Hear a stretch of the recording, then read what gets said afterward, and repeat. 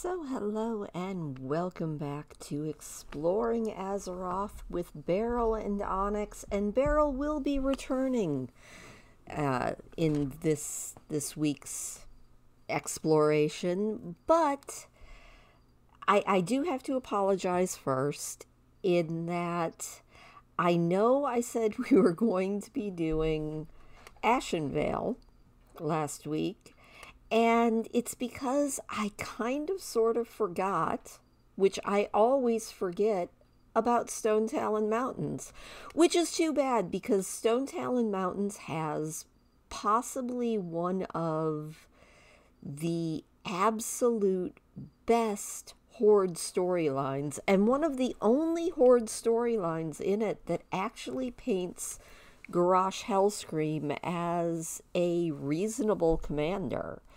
So if you've never done the Horde storyline in Stonetalon Mountains, I'm just going to give you kind of a basic outline of it. So when you first come in to the Stonetalon Mountains, you're going to come in here usually from Ashenvale, which is probably why I was also thinking Ashenvale, but I forgot I was coming up from the south. So you're going to come in here to the Fold, and basically you're going to be doing a few assassinations for the Horde. You are going to uncover an Alliance attack plan, and you are going to go to Cromgar, who is the commander of all of the forces here in the Stonetalon Mountains. And once you get all of these things done, you're going to move on to Cromgar Fortress. So that's where we're going to head next.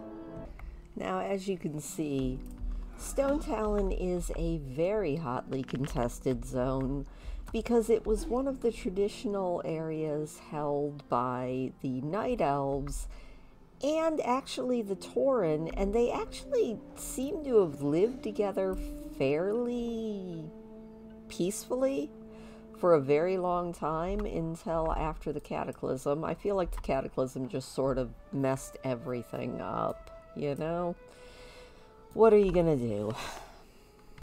So when you arrive here at Cromgar Fortress, you're going to get some direction from Overlord Cromgar here. He definitely is a little overeager, and they're being very, very besieged by the Alliance forces, specifically the Gnomish Air Force. And so your first task is to reactivate the Large Daddy, who is this little night elf girl Clarissa's very favorite thing, other than ice cream. And you're going to go down with your shredder, because that's what the Large Daddy is, and you are just going to go and do all sorts of battle over here, and then you're going to head over to the mines, which are over this way. You're going to do some battling with elementals that have been woken up, get all of the parts that you need. So here's the mine, if you can see it. And, you know, you've got a few different Alliance forces here. You've got to do a lot of sneaking in. It's all well and good. You go into the mine. You deal with all of this. You get the parts to make all sorts of fun and exciting bombs. It's all sorts of fun. And then you're going to go back because if you noticed at the Cromgar Fortress, we had a big old balloon. And that is where you're going to do the next battle. But before you go, you are going to get a promotion. I do believe that this is where you become a sergeant in the Horde infantry. And, you know, you earn a little bit of respect from Overlord Cromgar. And he tells you that you really do need to head over to Maclajin. So that's where we're going to head to next. Along the way to Maclajin, you have to traverse the dangerous Webwinder path. You know, so named because of the spiders that are in the area. And you know, you arrive here. And when you get here, they have a little bit of a alliance problem. I feel like that is the overarching story of this area. And in this area, the alliance have actually entered into a deal. They've entered into an alliance. The alliance has entered into an alliance with the Grim Totem Tauren. And you need to collect a bunch of reagents down here and get all ready to do a nice big voodoo ritual. And you're going to enslave some kobolds to use as cannon fodder and throw them against the alliance and break the siege. And then you are going to return to Overlord Kromgar, and he is going to promote you again. You are going to become a champion of the Horde infantry. And then you are going to be sent on to the Cliffwalker post. Now, before you get to the Cliffwalker post, you're going to make a little stop. You're going to be riding on this lovely Kromgar hot air balloon, which has got a big old bomb under it that plays a big part in what's coming up. And, well, at the Sludge Works here, which is a lovely goblin facility, you can tell by all the pollution everywhere, you're going to refuel your hot air balloon here.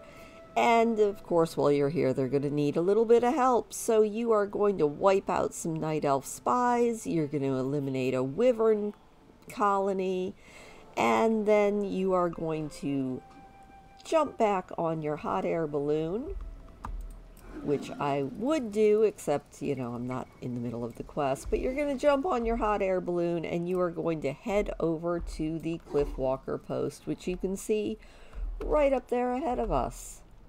Cliffwalker post, obviously, because it is up on the cliff. And when you arrive at the Cliffwalker post, you are going to find out that Kromgar's subordinate, General Grebo, you're going to find him there in a heated argument with the Tauren chieftain of this village. And that is right up here. Let's see, where is High Chieftain? There he is, and there is Grebo. So they're in a little bit of an argument. You know, Grebo is claiming that the Horde has intelligence that the Night Elves are hiding a weapon of mass destruction at the Thaldra Grove, and that the Horde needs to use the bomb and take it out before the Alliance can use their weapon against you. But the Tauren chief Cliffwalker claims that there is no such weapon, and the Grove is just a training facility for druids. You know, he also insists that the Grove isn't even affiliated with the Alliance, and that the general needs to delay the planned attack, and that the Tauren Chief Cliffwalker can actually prove this. Grebo is going to hesitate in deploying the bomb, but order the adventurer, that's you, to go assist in the siege of the Thaldra Overlook. So you're going to go and do that, and Chieftain Cliffwalker is going to ask you to visit his son and find out the truth. You're going to go there. You are going to find the druids in an utter panic. And when you go up to the top of an ancient tree that's in the center, you're going to find the chieftain's son dead.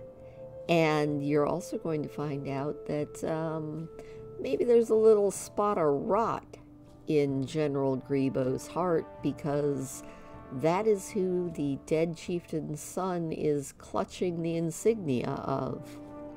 So then you're going to head back here to the Cliffwalker post. You are going to uncover Grebo's duplicity, and of course, you know, Marcia and the High Chieftain are absolutely gutted over their son's death.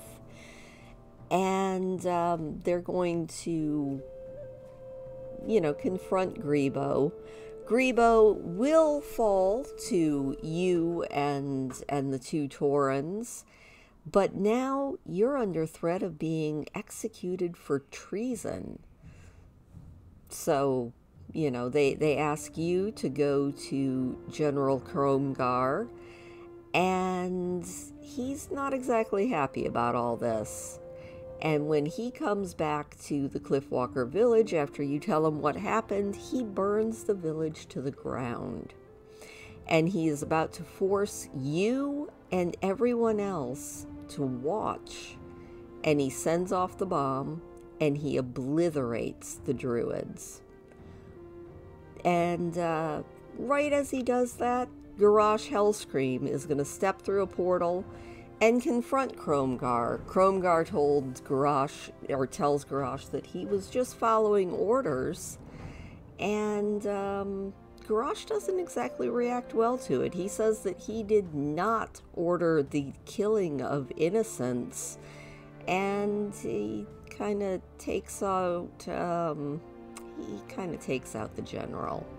And he's about to take you out too, but High Chieftain Cliffwalker will intervene and explain to Garrosh what happened, and everything, I would say, works out all right, but it really doesn't, because this is sort of a terrible war crime that the Horde does. After you complete this quest, this entire tree down here will be completely taken out, and there will just be druids running every which way in utter terror. But this is one of the few instances where Garrosh really did step up and prove that he was not always the bad guy that he got painted at the end of Pandaria. So I thought that was an interesting way to do this. Now I am going to turn this over to Beryl, because honestly, the other reason that I like the Stonetalon Mountains so much is they have some of the absolute best houses that I wish we could actually use as player housing in the entire game. But before we go, we're just going to run down here to the Charred Vale. It is the home of a bunch of black dragons and elementals, and it's aesthetically, it's beautiful, but it's also a little bit on the horrible side, just because everything's on fire. Not much over here, except for a bunch of cute little black dragon whelps, and I do believe, yep, there's a big old black dragon over there. Can't remember exactly what the questing over here is. I'm pretty sure it might be an alliance quest that you have to fight these dragons. It's been a while since I've done the questing in this zone, but I do know that the quests in this zone are actually really fun and really deep, at least on the Horde side. But like I said, let's switch it over to Beryl, and I'm going to show off some of my favorite houses in this entire game. So it's been a little while since we have seen Beryl.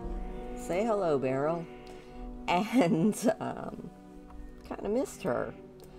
But here we are at Farwatcher's Glen, which, as you can see, features a lot of night elf architecture, but with a little bit of a Worgen flair. You can see all of the absolutely beautiful ravens, and you've got a lot of Worgen over here. You've got some dogs over here with what looks like he's probably a Worgen, but you know. You've got Lolo and Vern, the hounds, and like I said, I love these little houses. If Blizzard ever makes player housing, I am so torn, because honestly, so many of these houses look really good. And, you know, this does count as a house. You have your own little bedroom, your own little spot to sit and eat, and even a reading nook, which I have a huge weakness for Blizzard's design of these houses, and this area actually has two. So if you're looking for a place to just claim as your own that don't even have NPCs in them, Farwatcher's Glen is one of the best. You've also got the inn here and a flight path, which makes it an even better area for housing. And you know, you also have, if you didn't want your own house, you do have this nice inn. Got a couple of beds up here, and we'll head up, and there's even a couple more beds up top. So, you know, if you're looking for a good little place to just kind of hang out, I mean, granted, you do have the Charred Vale there, but if you don't look at the Charred Vale, you have this beautiful seascape that you can just sit out and watch the ocean and try to ignore the fact that there is a battle going on all around you. So one thing that's always puzzled me about the Stonetalon Mountains is this big area that Beryl is in right here. There's nothing here, but it feels like there should be. It's a huge area on the map, and I know it's not completely unique among especially the classic zones of World of Warcraft, but this is such an untapped area, and I cannot tell you how often I have run around in this area trying to figure out if there's something hidden here. I've never found anything hidden here. If you have, drop it in the comments down below, because I've never been able to figure out what that area was even actually meant for. As far as I can tell, there's not even any resource nodes over there, but maybe there are, and I just don't know about it. But I haven't found any hidden houses or anything else in this area. Alright, now we're going to go in and check out this poor, doomed Thaldra Grove. If you're playing on the Alliance side, you actually have a quest that will send you in here and help you rescue a couple of these druids before the bomb hits. Unfortunately, you can't rescue them all, and everything here will end up completely obliterated. So, despite the fact that you have a nice little inn and a really nice apartment up here, unfortunately the apartment gets completely ruined. As you can see, here is Orthus Cliffwalker. He is the son of the chieftain of the Taurens. We've got a bunch of helpless young dead druids. So, not the best apartment, because of course it's full of dead bodies, but a very nice night elf apartment nonetheless. But yeah, we'll just do another little run around this poor doomed grove. And yeah, that's really about it.